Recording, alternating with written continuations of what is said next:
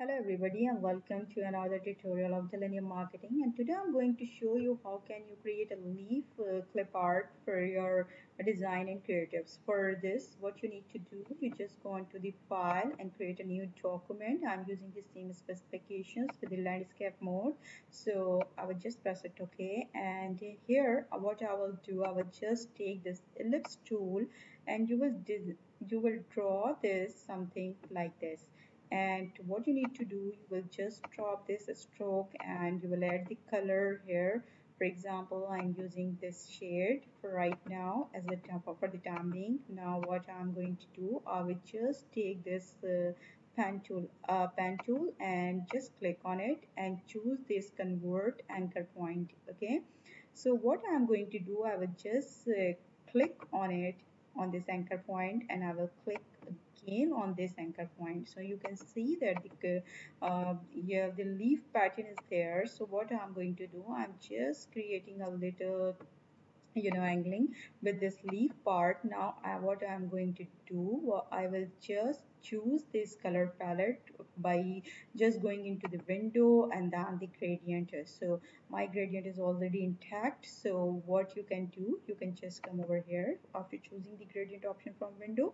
Now what you will do, you will just choose the specific colors. I'm using this one, and for this I will choose the green part over here, and I will remove all this rest of the colors. I will remove it.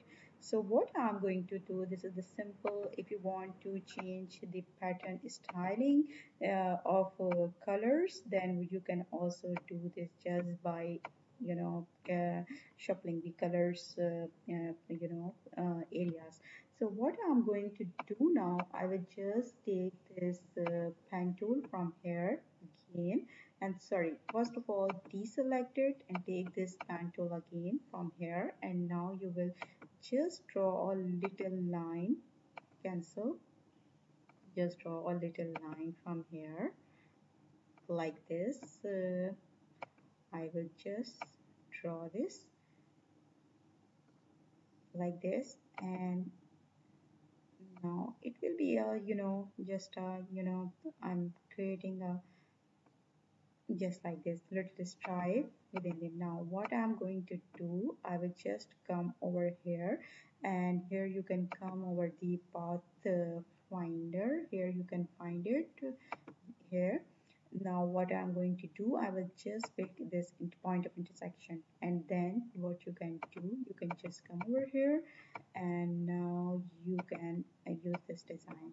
So what I'm going to do, this is the simple leaf that you can create in a simple. If you want some more natural look to this leaf, then what you can do, you can just come over the here effect section, and here you can find the feather option.